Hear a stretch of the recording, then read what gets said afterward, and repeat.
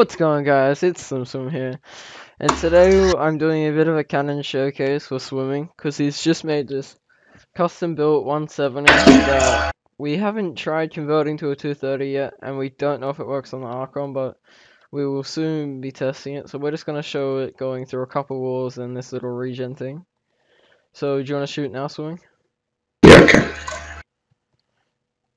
So it's just a basic one, you don't have to shoot up. There's villagers on there, because apparently we need villagers on the cannon. Don't really know why. But anyway, trying to just keep shooting. The auto doesn't work on Minelink just because of the clear lag. But it does work, because it's just a... It'll work? Yep, it's working. And it's an 8-second auto. So... Oh, I'm out of TNT. Oh my gosh, swimming. See what I have to put up with, guys? Is this slack? How are you using so much TNT? I don't feel like the full.